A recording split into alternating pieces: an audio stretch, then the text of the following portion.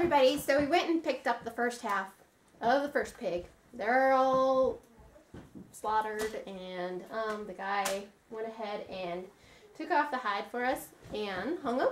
They're gutted and quartered. No, halved. Halved. They're halved, but we brought home quarters because, yeah, he let us do that on our way out. Basically, I plan on picking up a half a day probably for a while until 4 days. Unless the guy's out of town, and then we'll take a day off. So we're just starting on the first quarter, and I thought I would include everybody in us chopping stuff apart. The nice thing is, there's a lot of fat. We can do all kinds of things with that fat. Make sausage, and lard, and whatever. Hi. Alright, now right now, Jacob is working on cutting out what would be the pork chop. We're not cutting the bone, obviously. So it's a loin. Right, so it's a loin chop, which is, I believe, the proper name for it. That section of the pig is loin chop.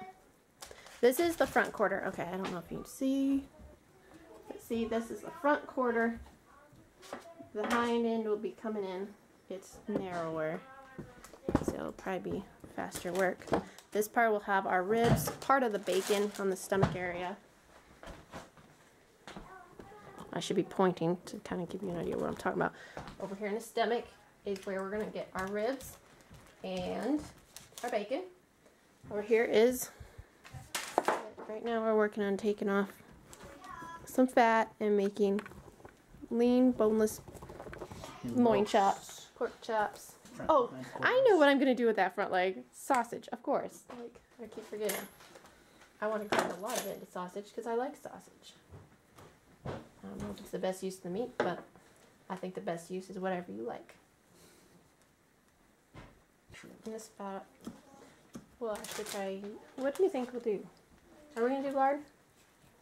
Rendering lard, you mean? That'd make good pasties. Do whatever you want. Some of it you're going to use in sausage. Mm-hmm. Some of it, yeah, some of it rendered. Used for baking pizzas and things, right? Yeah. But no, not knowing what he's doing. Alright, that's the throat area. And as you can see, that lower section right there is another layer that you can turn into bacon. So, Jacob's just going to separate this section. We're going to work on it.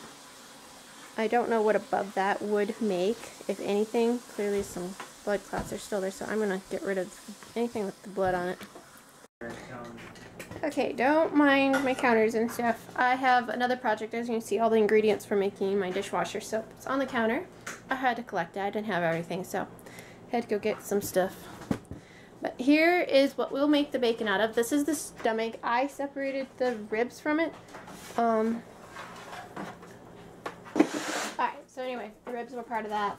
I just cut them apart. I'm sure I didn't do it perfectly. This is my first time doing this job. Jacob's cutting it apart. This is the jowl bacon. I have to clean this up because it's dirty. And then figure out exactly what I'm supposed to cut off this bacon. Ew, it's hairy. Anyway, I'll do that.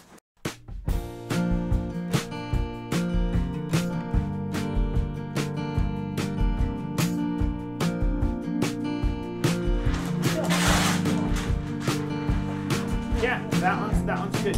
Here, let me cut this piece for you again. Alright, this is actually day 2. And the second half of the smaller hog. The male one. It was 2.5 years old. And I'm just wrapping meat. The other folks, Madeline and Jacob, are cutting parts. Let's see, I just need to separate the ribs from the bacon meat, the stomach, right here.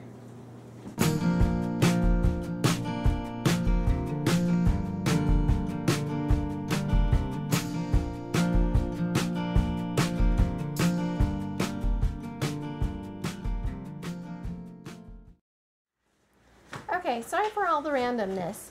This was all the footage I got from butchering. I lost some footage as well as didn't turn the camera on as much as I wish I had. I got so, by the second half we were really getting a lot faster with our work.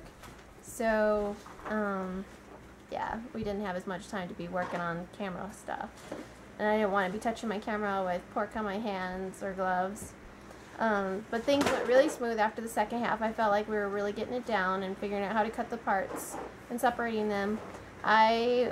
Jacob and Madeline were the ones who were mostly separating the parts while I was wrapping them up and doing some more of the detail work. So we made a quick team, but the first half took about 6 hours. The second half took 3 hours, so clearly we were getting the hang of it. Things went really well, and I filled 2 freezers, so we have a lot more work to do. When I do thaw out parts, I'm going to be making more sausage and bacon. I'm going to smoke some hams, things like that. We're going to make our own smoker, so that's one thing we've got to do. So anyway, we got it figured out. I'm going to continue working on this stuff, but probably the videos will become more sporadic on the pork subject, as I will only be doing the pork stuff every now and then. We did make some sausage, so the next videos will be how to make your own sausage spice mixes, because I didn't like the spice mix we bought from the butcher guy. It had MSG, and I don't really eat MSG, so anywho, I figured that out, and we made several delicious ones that I hope if you guys, even if you're just in a country where you can't buy sausage, you can only find ground pork, then you can easily make your own sausage. I guess that's it for now. Thanks for watching these silly random clips, and we'll talk to you later. Bye-bye.